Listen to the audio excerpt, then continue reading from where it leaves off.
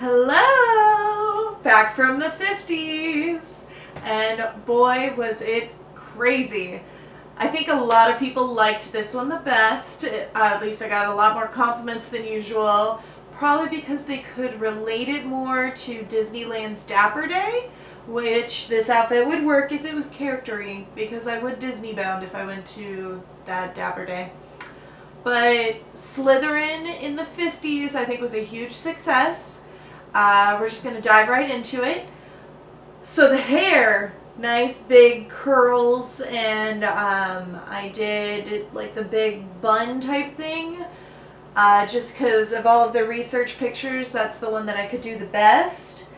And then I used, instead of a headband, I used my school tie, which I know I haven't worn a tie as a tie in a while, and it probably won't anymore as I go further back in time, just because it's not really working out for proper women to do. Maybe I should dress as a guy.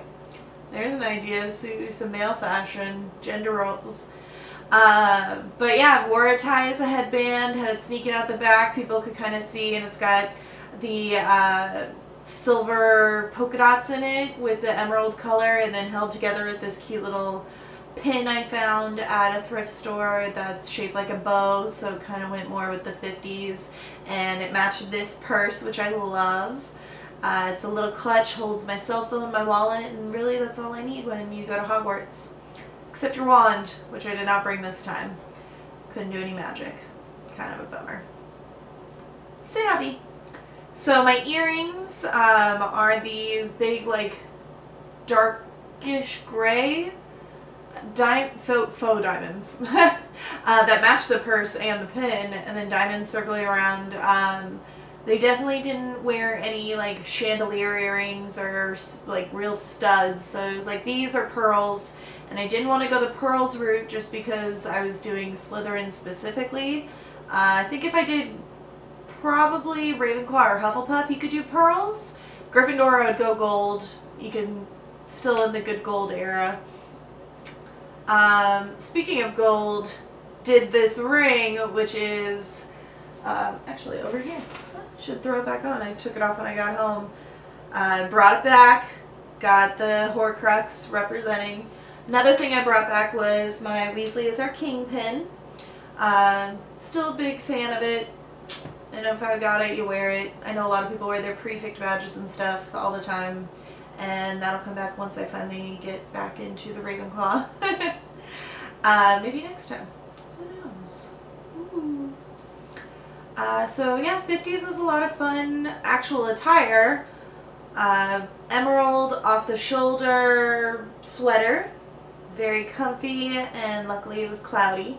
And probably normal cardigans would be slightly more where I want to be, but I like off the shoulder. And then I had the silver and black polka dotted dress that I wore under the sweater, and it had these fun tulle frilly stuff coming out of it, which gave it a little more poof. If you're gonna go 50s for reals, you need a lot more poof, but I did enough poof in the 80s. You were there, you saw it.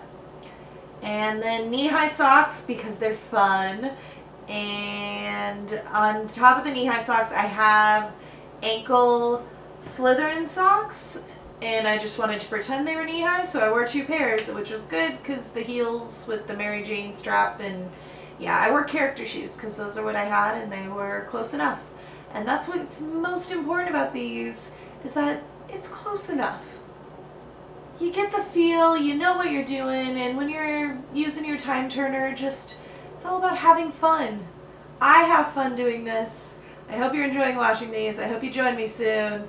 Can't wait to go further back. Follow me on Twitter at Dear Prue, Instagram at Dear Prue7, and Facebook, probably where you found this one, under my production site.